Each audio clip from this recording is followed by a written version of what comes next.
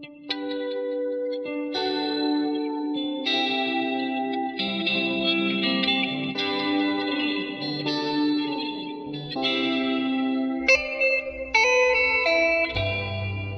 excited hello to all newcomers and scholars alike who are eagerly looking to more deeply study the serious issue of whether the U.S. Constitution is actually biblical or not, as I'd like to give an introductory few notes on this debate or trial that you're about to see to lay some groundwork for you upon which I hope it'll greatly help you to understand the nature of the two sides you're about to hear as this mock court proceeding then unfolds before your eyes.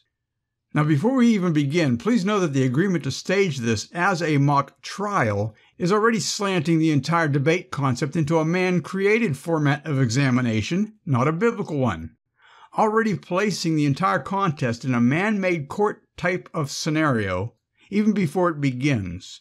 It is therefore confined to the dictates of man's more abstract procedures, where wordcraft is law, not documented biblical procedures. This, in and of itself, allows Mr. Winters an upper hand of appearing to be the ideologue of the two men, as if man's due process is the supreme way of establishing right from wrong, not Yahweh's. Where then the viewers, based on every American's lifelong conditionings, will subliminally just expect this trial to go as he normally would expect to see in all of our other man-made trial scenarios that we've witnessed in our lives, which is based on legalese word manipulation rather than solidly based logical facts and documented law. This is why the Constitution was written as vaguely as it was in the first place, my friends, to facilitate any court's need to dance around the actual biblical morals and facts that do not benefit the elite and ruling class.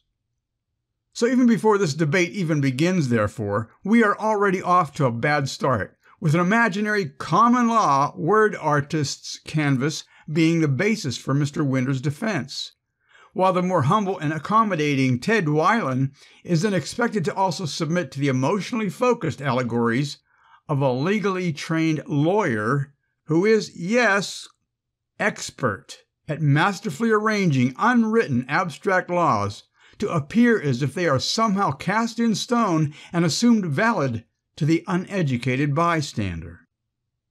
To then enter this makeshift courtroom, hoping to help both sides to be equally equipped, I would then like to better fight fire with fire, as it were, where I would then like to take an equally fair license to set a better stage in also escaping from pure facts, if just for a moment, and ask you, the viewer, to enter the realm of the imagination with me for a few minutes, allowing your mind to momentarily drift into a surrealistic perspective of their world of utopian laws.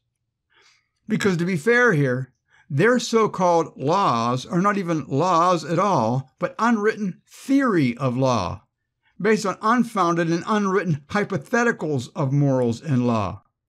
We are then ourselves then, in this prefacing message here, merely using their own routine tug into imagination land to our own benefit for a change, in showing how their arguments in legalese are all based on a lack of facts and logic when convenient for the courts or its agents. So we, too, will delve into this tactic only to also help balance this disagreement in that light. So yes, for about 9 minutes here, we'll enter the realm of colorful illustration, just as the legalese experts are so well versed in doing, making sure that this is being done especially for the newbies among us who are just getting their feet wet in such law basics, where this video was produced 5 or 6 years ago and is called The Land of Make-Believe Laws.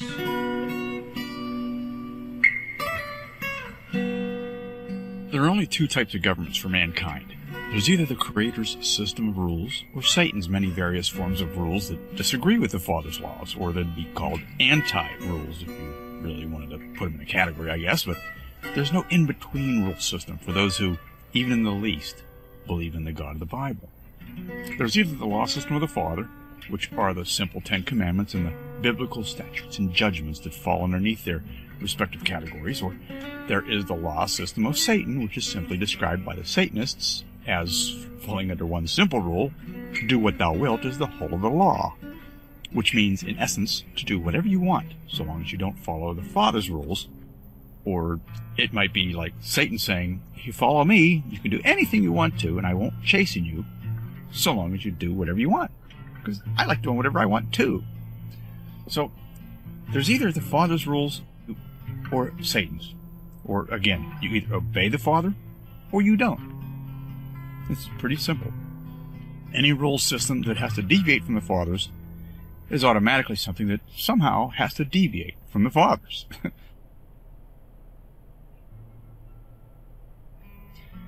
Therefore, there's either the God of the Bible who said, obey me, or Satan who says, disobey that guy.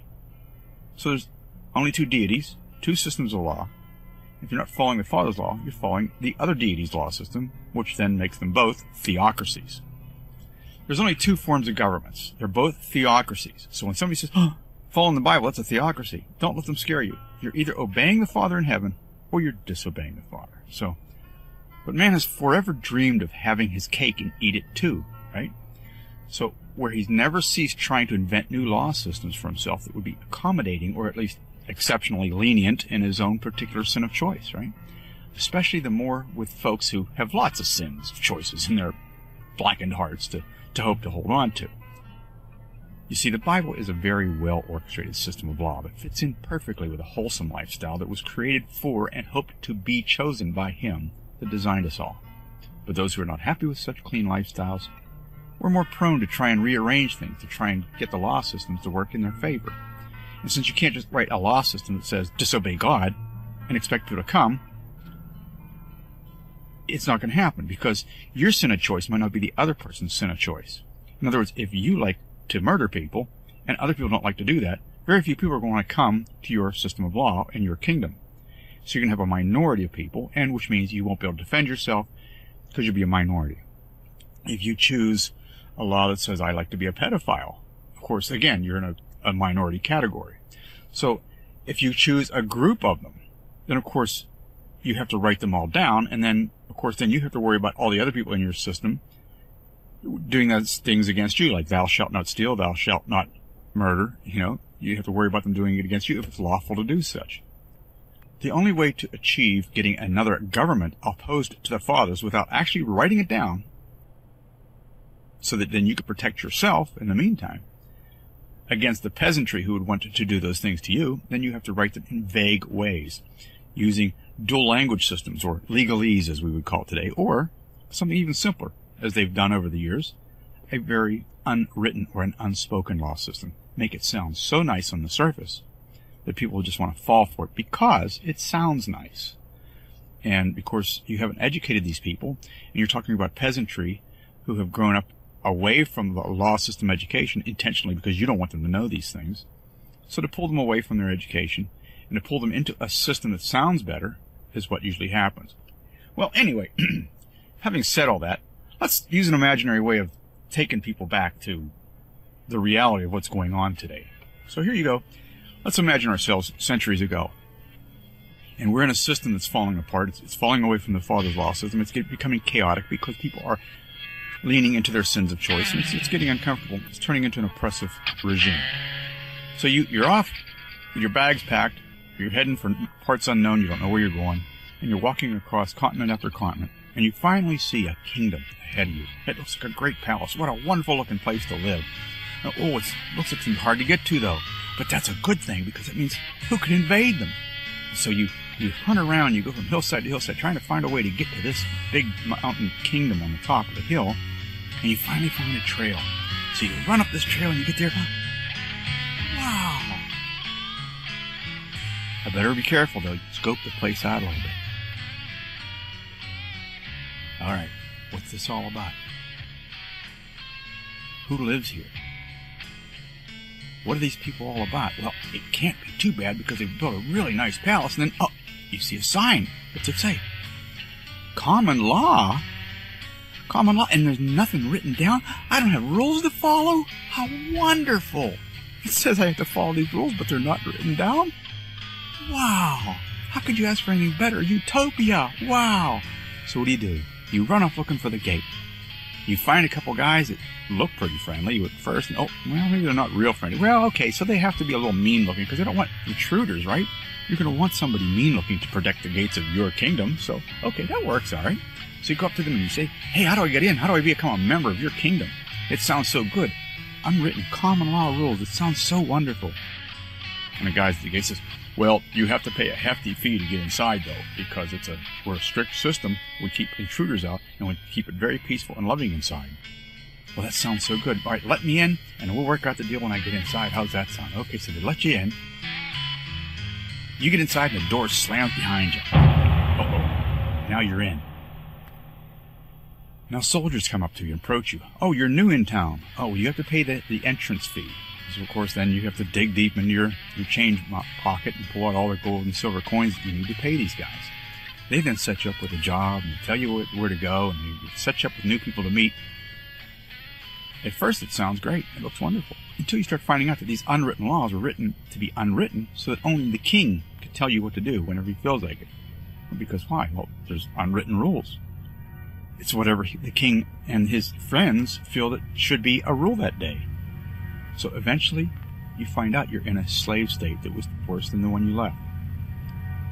One of the rules is, if you want to leave the kingdom, you have to pay 10 times what you had when you came in, which of course is basically impossible because they don't allow you to make any money while you're there. You barely get a potato and some soup every day to live on. So this is one example. There's lots more out there like it. When people are confronting you with common law or natural law, unspoken laws, or unwritten laws, and you can look all this up. There's an article on our website that have a lot of these documented laws from Black's Law Dictionary, from Webster's and Blackstone's and what have you, explaining that yes, there are a lot of unwritten laws throughout history that were written in vague ways, even claiming to be unwritten to do that very thing, so that then only those at the elite positions of power and their judges below them in their courts know which way to make all the court decisions sway to benefit the system and not the peasantry. So don't be sucked into these things. Be real careful. The Father wrote all his down. In fact, he cast his commandments in stone as an example for us out of love. Those 10 commandments were given to us, cast in stone. It's his law of love, cast in stone to show us. They need to be written down because man has a tendency to want to deviate from them. The Father says, if you love me, keep my commandments. The Messiah said, if you love me, keep my commandments. I and the Father are one. His system of law is there out of his love for us so he can protect us, as a good king and a true Lord would do. It's up to us. Thanks for joining us. Hope this helps. Blessings to you all.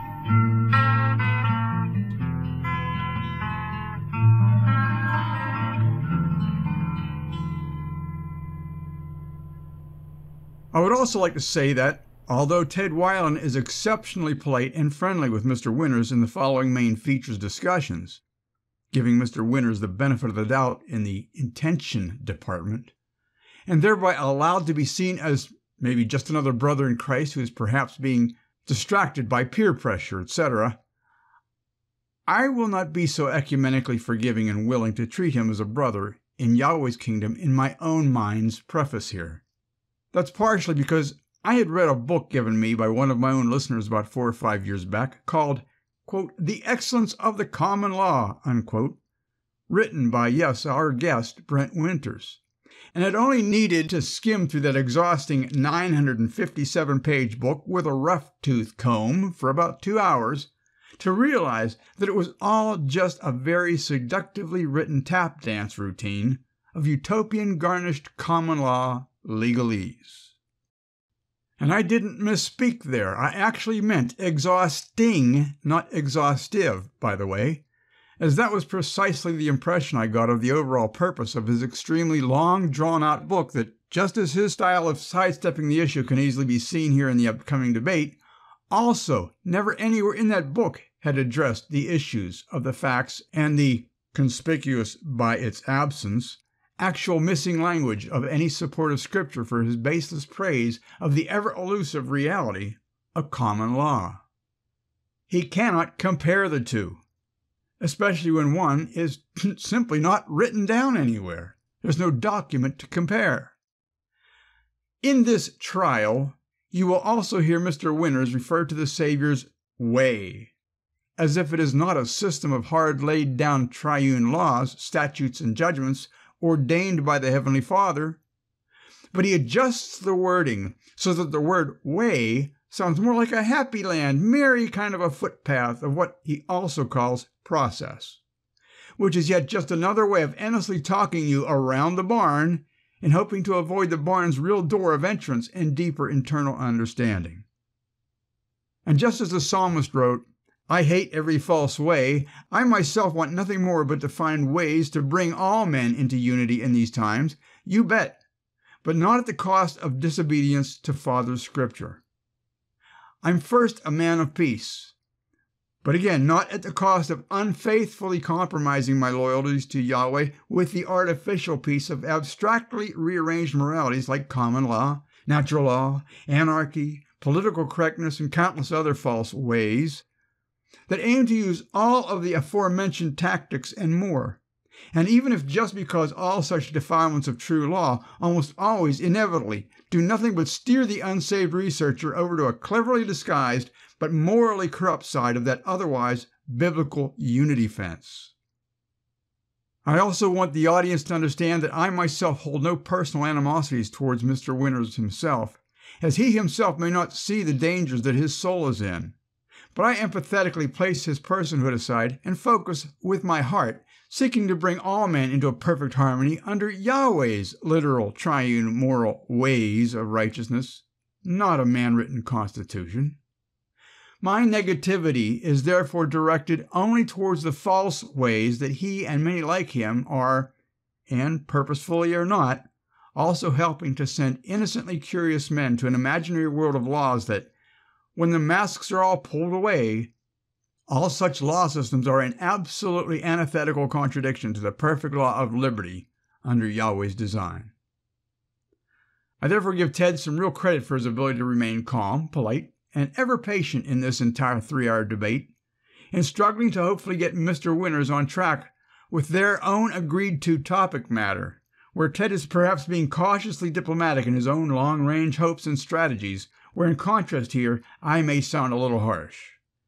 Yet, without apologies, I find it difficult to be as respectfully friendly to such men who so comfortably boast of their ties as literal agents of Caesar's bar, and who are, and again purposefully or not, so metonymously defending their gold-laying goose oppressive wordcraft court system and its false way. In all fairness and speaking my own conscience, however, I find it hard to believe that men like Mr. Winters do not honestly know that they are acting in such clear adversarial defiance against the lordship and sovereign authority of my perfect King of Kings. Otherwise, why would such men have been accepted into the admiralty-based, read Vatican spearheaded, bar association in the first place, I would ask. But now watch the debate yourself, and see if you can now catch all the sidestepping moves that we have now forewarned you about, and see if you can see how they're endlessly set up as straw men and wooden decoys to avoid the trial's actual agreed-upon examination purpose, which was, and I quote, "Is the U.S. Constitution biblically compatible?" unquote. I hope you will all be blessed by a greater understanding of what truly lies on both sides of this issue. In Yahweh's laws of love that was cast in stone for our own protection, I bid you all his blessings as you watch this.